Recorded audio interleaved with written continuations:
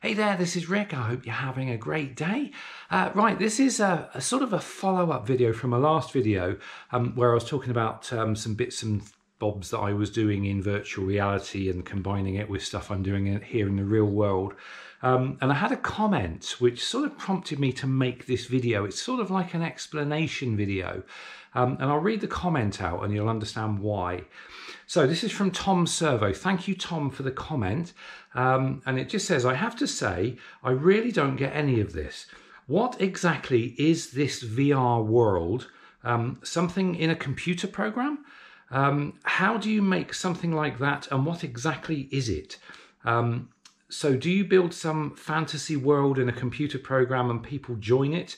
And what does this have to do with all that equipment, which he's referring to my DJ setup? I'm really lost. And the laser light stage, and is the laser light stage a required part of the world building? Right, so what I'm going to do in this video is I'm going to basically talk you through all the basics to show you how what I was talking about in the last video actually works. So we'll start off by introducing you to the equipment. So this is a virtual reality headset. Now I've souped it up a little bit, but this is the Oculus Quest 2, and it is pretty much the best gateway into virtual reality that you can get on the market at the moment, simply because of its price. Now this retails at, I think it's 299 British pounds. I'm going to guess that's probably 399 US dollars or somewhere around that. And it's all self-contained. You don't need a computer to plug it into, and everything you need is here. Now, up until now, virtual reality has been, it's not been impossible to get involved with, but you've had to jump through quite a few hoops to properly get involved with virtual reality. You need a really powerful PC, and then you have a headset with usually on a wire that goes into that PC, and the PC has to have a very powerful graphics card because virtual reality is very, very graphics heavy. Now, the beauty of the Oculus 2 is it's got this new state-of-the-art chip in. It's kind of like a brand new chip. It just came out just as they were releasing these, and it's called the XR2 chip. Now that chip is incredibly powerful. I think it was designed for smartphones to take them to the next level, and they've actually included this XR2 chip in these headsets, which makes them very, very powerful, and hence you no longer need the PC. Now it's still a little bit limited. You know, if you have a PC headset, they're still much more powerful, but this XR2 chip has brought these headset capabilities now to a level that makes them sort of reachable to the average consumer now. So this is the start of VR in, you know, the public domain in a major way, and I think from here forward things are only going to improve. So getting back to this one's souped up a little bit. I've added a battery, just sort of jerry-rigged a battery pack on there, and got a lead going into the charging port. Now on their own, this will do about 2 hours. It's got a built-in battery, but if you want more than that, you need an external power source. Now with this battery, I can probably get about 5 hours out of the whole thing. I've also added some earphones, little earbuds that obviously go in your ears, and a new strap. When you buy the Oculus 2 Basic, it just comes with an elastic strap on the back, and it's not particularly comfortable. So I've got this halo type strap on the top, which just makes it a lot more comfortable, and this blue foam padded thing, which just makes it you can wear it for much longer periods without having any comfort issues. Now I'm not sure how basic to go, but essentially this is like a games console, but it's all built in, and you've got little eyepieces in there, so you stick it on your head, it goes onto your eyes, and when you're looking in there, you're in a virtual world. And I suppose it runs in the same sort of way as a smartphone, whereas you go in, you've got a menu screen, and from that menu screen you choose an app. This runs on apps or games. You choose which one you want, and whichever one you choose, that gives you the experience that you want. So I'm going to pop this on in a minute and we'll film what I'm seeing from inside.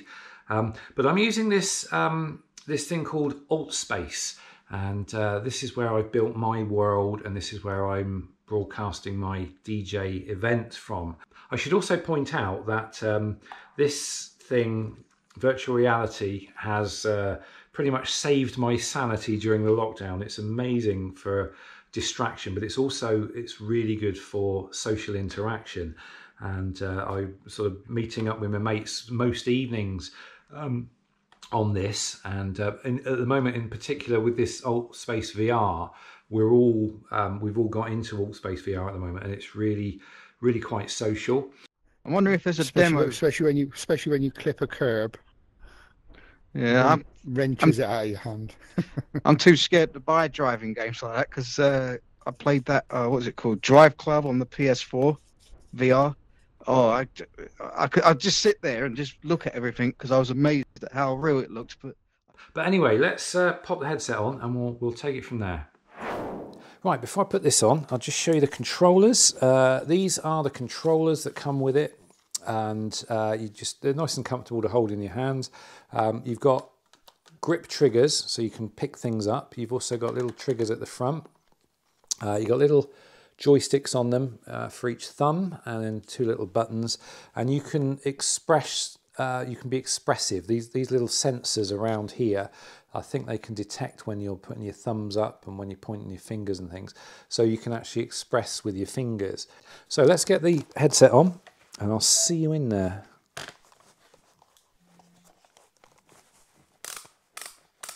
Okay, so this is my home space in virtual reality. When you put your virtual reality headset on, there are different home environments you can choose from. This is the one I've chosen, and this is kind of like an oldie worldy style Japanese street.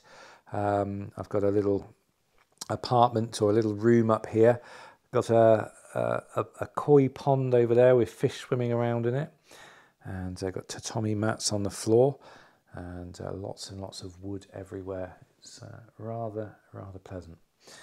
So now this is the interface. This is the control that allows you to control everything. Right now my battery is 100%, and the battery and the controllers are 70% each, so we're good to go. Now, just like a phone, what you need are some apps. So if I click this button here, these are all the experiences within virtual reality that I can have. And there are some rather good ones in there, some not so good ones in there, and some downright nauseating ones in there. Vader Immortal is particularly good. That is where you are, it's like a first-person perspective story. And you end up interacting with Darth Vader and stormtroopers and other characters from Star Trek, and you're on the Death Star, and it's just really cool. Actually, no, you're not on the Death Star. You're on this very fiery planet, and in these Empire type buildings. It's all quite scary and exciting at the same time. But the one I'm looking at today is AltSpace. Now, this is the one that Tom was inquiring about. This is where you socially interact with others, and you can host your events and things, and I'll show you exactly how that's possible. So I've just clicked it. It'll just take a moment to load up. I'll probably fast forward the video just to save waiting around. There we go. AltSpace VR is the place to go for events, live shows and meetups. Join us and make friends with people from around the world. So it's essentially a social platform. But it's in virtual reality in 3D, and it's very cool. So welcome to Galactic Rescue HQ. Now this is a world that I've built. We're not going to stay in this world because I've got a better version of it. So before I do anything, well, let me just show you the menu, and you can get an idea. But the idea is this is a social hub for events and things. This is a church service that's going on. This seems to be the only live event at the moment. This is a live event. What I can do, just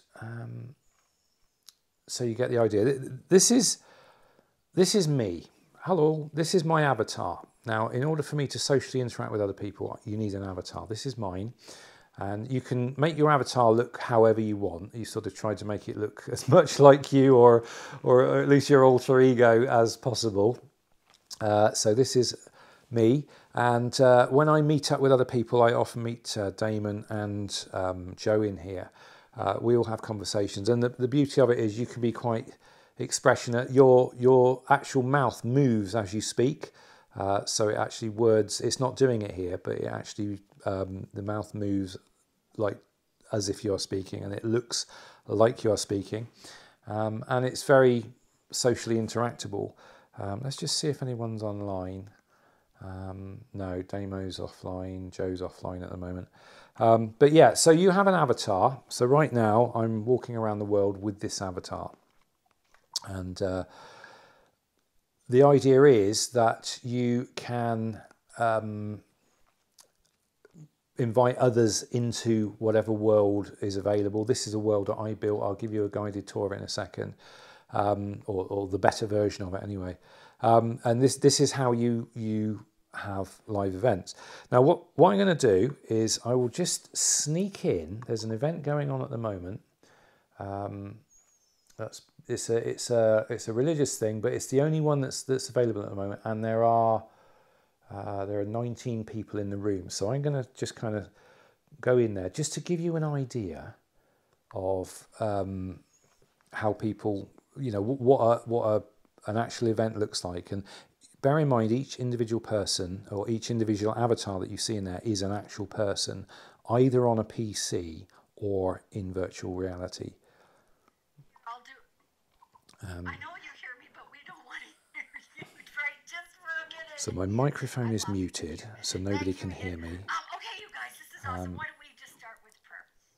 Oh. Dear God, we thank you so much. I thought that was an entrance. That we have to experience the greatest story ever told. And it seems like just yesterday that we were spending time in Bethlehem and reflecting on what the preparation for your birth and the celebration of your birth. Right, so I'm going to take you to my world that I built. This is the world that I build to host events, and I can invite other people in the form of their avatars to my world. And I'm going to be hosting an event possibly at the weekend, which is a live DJ session that I recorded yesterday. So here we go. So this is Welcome to Galactic Rescue HQ. Why is it called Galactic Rescue HQ? Well, because it can be anything you want. So I'll show you more in a minute. Caution, this world contains flashing lights and loud music. So there's your warning. There will be flashing lights in this video. And flight is available. So we'll have a little fly around in a minute. So this is the spawn point in the world that I've built. And straight away you can see a video is playing. This is something that's streaming from my computer upstairs, from a Microsoft Edge browser. There's a little add-on that you can get, and you can stream anything from your computer. So this is my world, and it's like it started off as a Japanese style garden, and I got a big pagoda building, lots of sort of Japanese style architecture, and a huge great torii gate there. And this evolved into what I now call Galactic Rescue HQ. I wanted to call it International Rescue HQ, but International Rescue was already taken, so I've had to call it Galactic Rescue. And it's basically, I think I've accidentally invented an anime series where you have... this is like the HQ of an organisation called Galactic Rescue, and obviously you have spacefaring heroes that fly these ships, and that massive, great big mothership up there, a great big galactic thing hanging in the heavens that can't land because it's too big.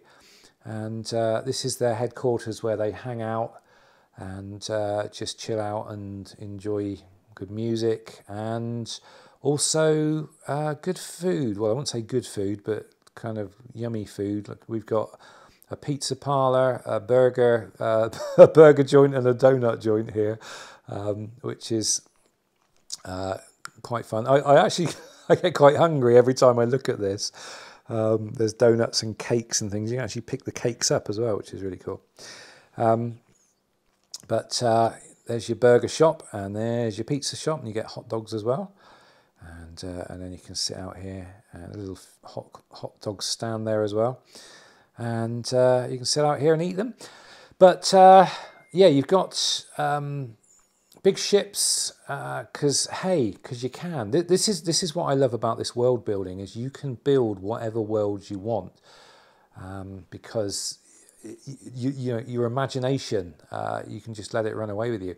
I mean, my intrepid characters here all have wolves as sidekicks. So these wolves, while they're in their headquarters doing whatever it is they do in their headquarters, the wolves are there guarding the ships.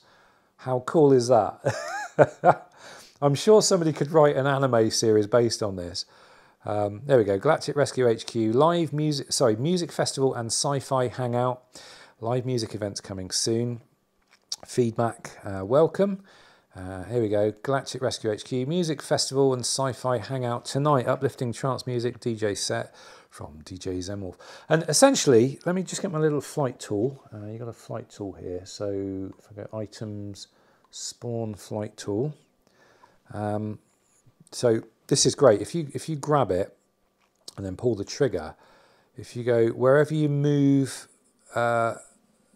with the trigger pulled, you actually it takes you on a flight. So, and that's Damon pinging me. I just pinged Damon. Let me just have a quick read.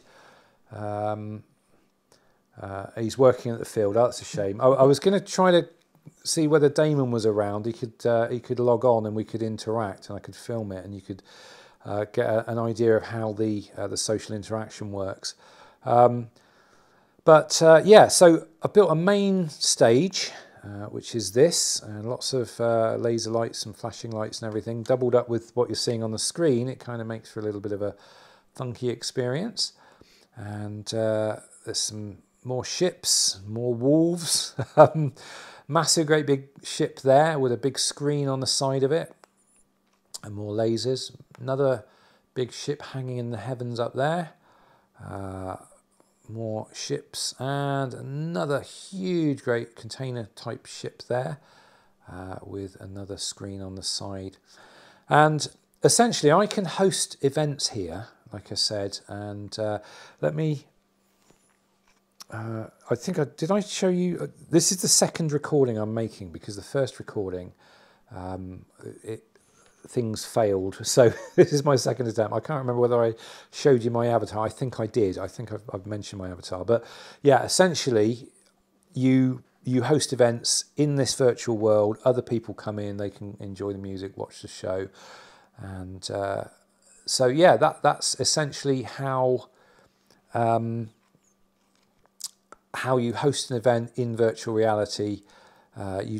You register the event, and then it appears on the events page. So if I've got an event going on here, it'll appear here. So like that church event that we just attended, that's live. It ends in 35 minutes. There's another event coming up, so called Pika's Chinese Speaking Group, and that starts in 35 minutes. There's another one that's live now. That's an alt quiz party. There's only 3 attending that one. And there's another one later today at 2:30 till midnight. And that's Disney Johnny's 420 Hollow Wake and Bake. And I think that's just a social interaction thing. I think there's Cards Against Humanity is the game they play in there. But yeah, there's just all of these events. If you go to this week, there's all sorts of scheduled events. So if I want to schedule an event for, say, the weekend, I can say go on Saturday. Let's see what other events are scheduled. They're world building for beginners, meditation for chronic pain. There's somebody else got a rave going, psychedelic rave. There's AltSpace VR 101, so there's like a training course.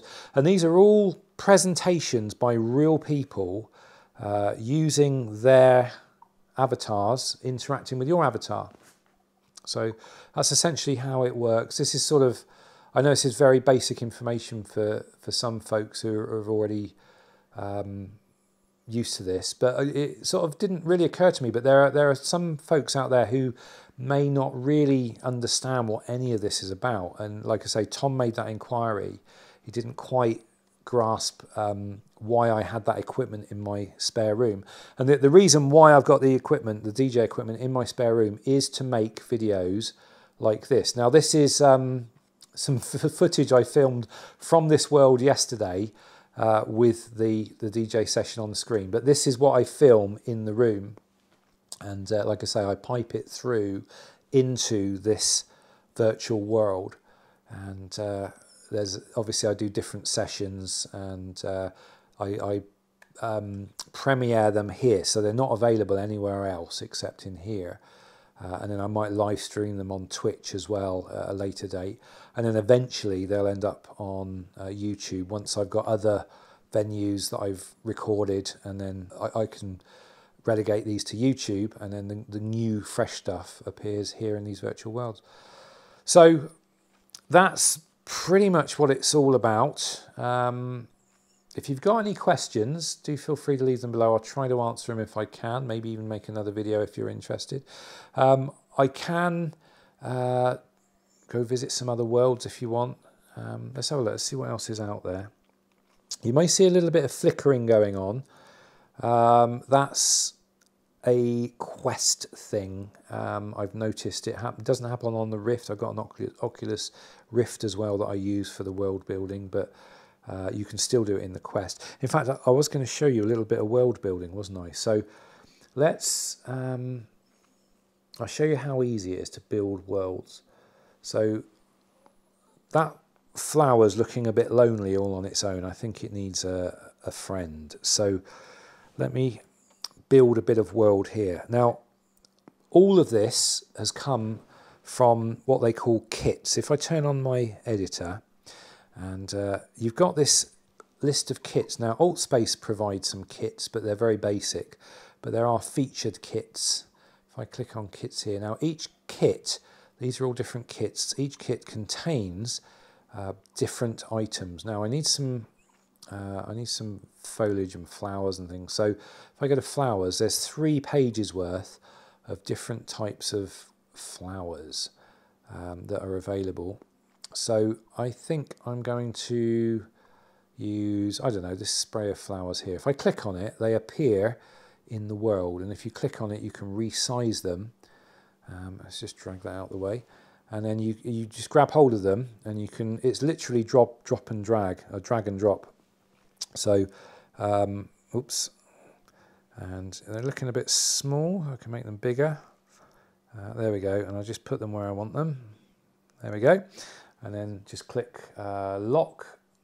I've locked it, and that's it. That's how you world build. You start from scratch, and then eventually you can have, you know, Japanese gardens and spaceships and whatever takes your fancy, whatever's available in the kits. And there are loads of kits. If I go to